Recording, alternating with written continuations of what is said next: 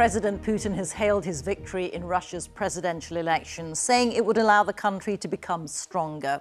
He had been the only serious candidate and now has a fifth term in office after a landslide 87% of the vote.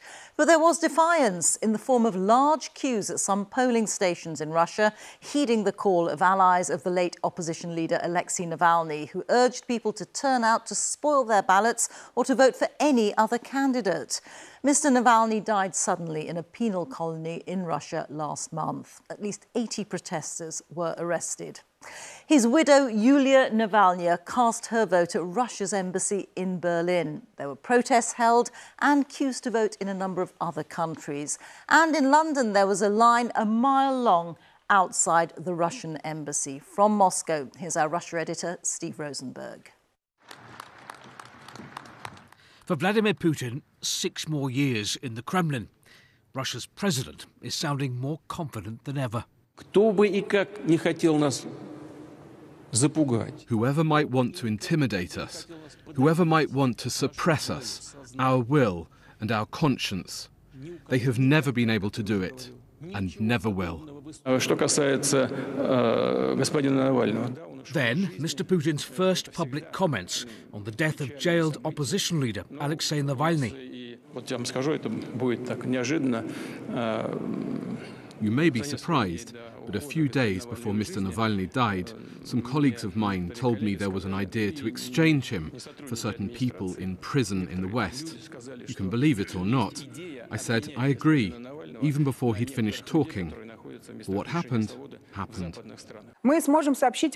Election results on Russian TV, not a hold-your-breath moment. The winner, by a mile and a half, Vladimir Putin. What an incredible level of support and unity around the figure of Putin, he says, and a powerful signal to the West.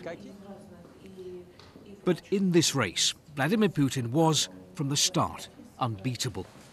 There were other candidates, but no serious challenger. Potential rivals here are swiftly removed from the political stage, forced into exile or put in jail. And elections tightly controlled by the Kremlin. But if they couldn't win, Mr Putin's opponents could at least protest. And they did, in many parts of Russia. Opposition figures had called on Russians to flood polling stations at midday, to vote against Putin or spoil their ballots, a symbolic protest against the system. We were here. I've never seen queues like this before at a Russian polling station. Before his death in prison, Alexei Navalny had backed the protest.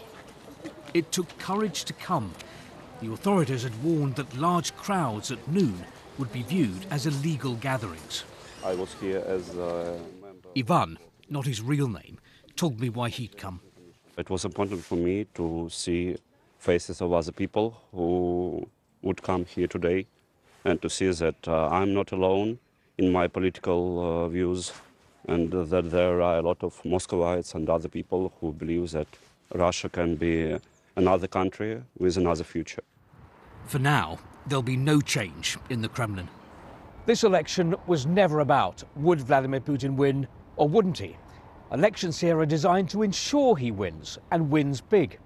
From the outset, for the Kremlin, this vote was about creating the impression that Mr Putin has a mandate from his people, not only for war in Ukraine, but also for what he's doing at home, transforming Russia into an increasingly militaristic society in confrontation with the West. But across town, Muscovites continued to pay tribute to Alexei Navalny, the man who'd wanted to be Russia's president.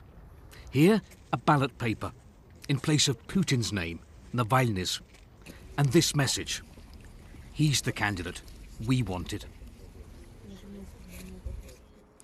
So, what can we expect from a fifth Putin term? I suspect more of the same. The direction of travel for Russia is pretty clear, and that means probably more repression at home and more confrontation with the West.